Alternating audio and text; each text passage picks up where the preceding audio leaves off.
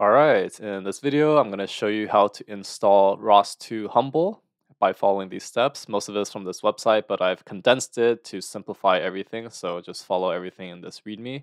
So you want to first run these commands to set up your locale. We're using a UTF-8.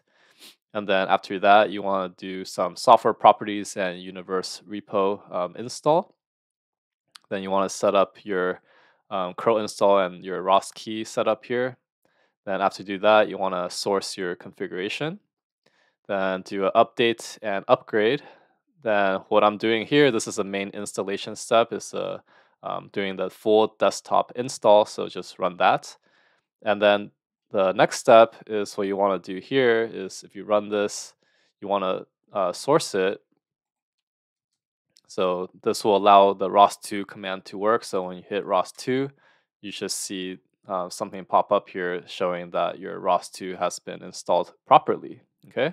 So in my next video, I'm going to show you a common problem that people see, which is when they see command not found, and I'll show you what that's all about. So if you found this video helpful, give a like and subscribe, and I'll see you in the next one.